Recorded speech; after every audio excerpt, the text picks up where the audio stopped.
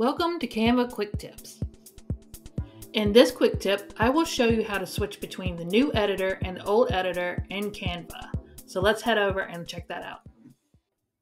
So what you're going to do is you're going to click Edit Photo, and then you're going to go down here. So this is the new editor. We want to go to the old editor. You're going to go down and find this blue box. Once you hit the blue box, click here, and then it's going to say Revert to the old editor. Now, beware, if you do any kind of editing on that photo previously, you're going to lose it.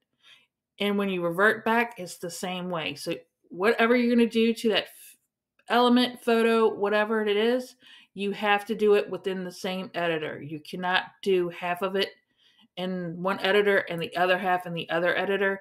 You're going to lose it. So it's either edited in the old one or edited in the new one. So we're going to revert back to the old editor. And now when we go up here, we have all of these, which I like to use the glow to make stickers, and I like to use curve. And I don't believe either one of those are in the new editor, so that's why I stick with the old editor.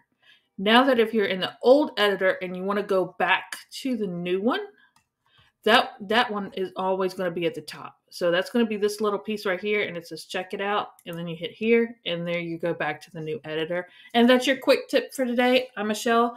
Thank you for stopping by. I love you guys. See you on the next one.